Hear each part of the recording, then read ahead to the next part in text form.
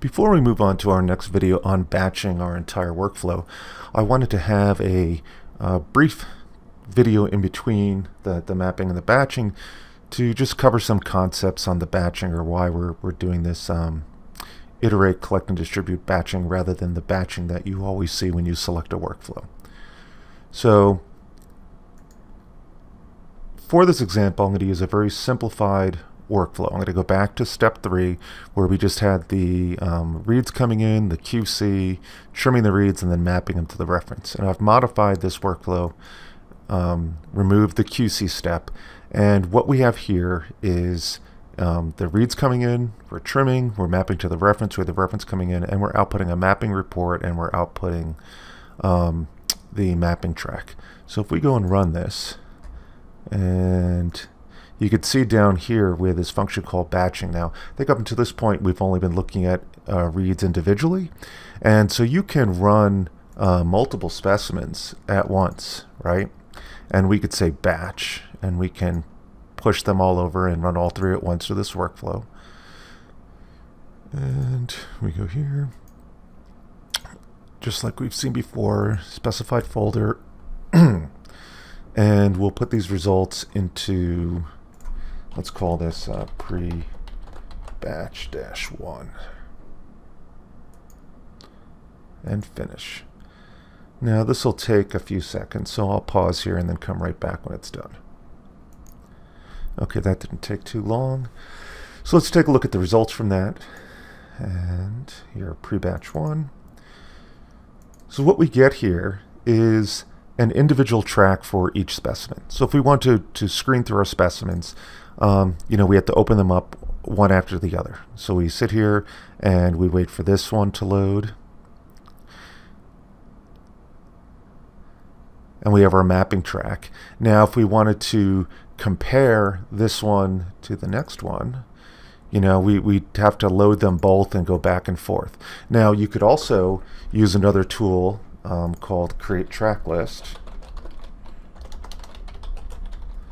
right here, and you know, if we use this tool, we can input the track lists into this tool and combine them in one track list. But the way that we have our workflow set up right now, we can't do that for a create track list. It'll do it individually for each specimen, and we'll still end up with our separate track list. And what we really want is our workflow to go back to this one. What we really want is our workflow to take each of these mapping track outputs and combine them into one list. Okay, and the way we do that is with the iterate function and the collect and distribute. So the first one, let's go up here and look at iterate.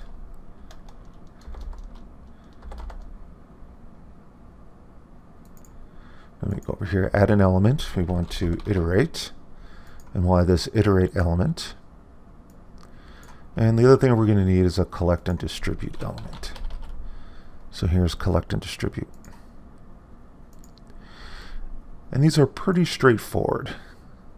So what we want to do is, instead of choosing that batch checkbox in the workflow, we want to iterate over our specimens with the intent of collecting the outputs at the end into one file.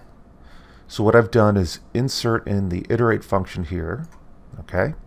And then for the collect and distribute, I want to collect all these read tracks, and this can also be done for the mapping reports, but right now we're just going to show it for the read tracks. And then we want to insert our element, create track list.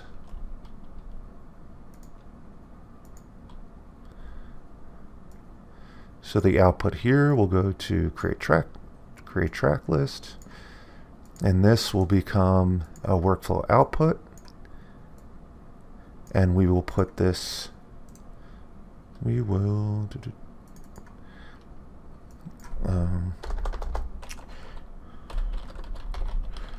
let's see, I think we did a track, and we'll call this, instead of using the input, we'll just call this combined track list, finish.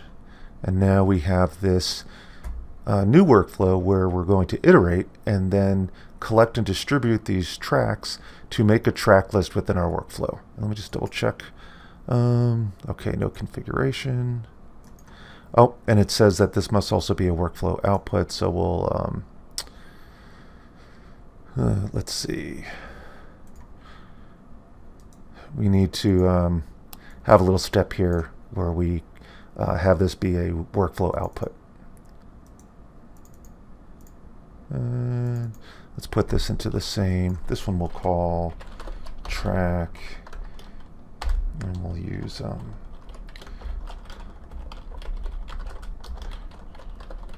mapping track. Finish. Okay, so let's save this and let's rerun this analysis again. So run, and instead of selecting batch here, we're going to leave batch unchecked, and we'll go into our reads, and we'll select those first 3 sets of reads, and everything else looks pretty much the same, and we'll call this pre-batch 2.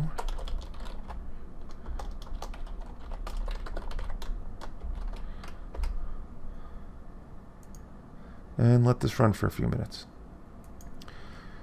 Now that that's finished, let's look at the difference in the 2 sets of results. Okay, let's remove this from last time.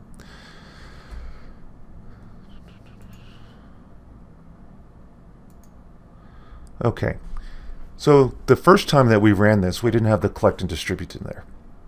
And the behavior was we ended up with 3 individual mapping tracks. Now that we put in this iterate and collect and distribute elements in this workflow, you could see we still get the mapping track output, which is this right here. Okay, but what we have done is the collect and distribute function has taken all 3 of these mapping tracks and made a track list out of it using this function right here and creating the output combined track list. So if we open up combined track list, now we can see that we have the results from all 3 of these specimens in one track list for viewing and comparing against multiple samples. And this is our desired behavior when you're creating a workflow that is going to take an entire run, say, of SARS-CoV-2 sequencing specimens and looking at the results and looking at QC and maybe troubleshooting or looking at ways that you can improve your protocol. This is the desired behaviors, that you want all your data in one view, all your tracks in one list in one view.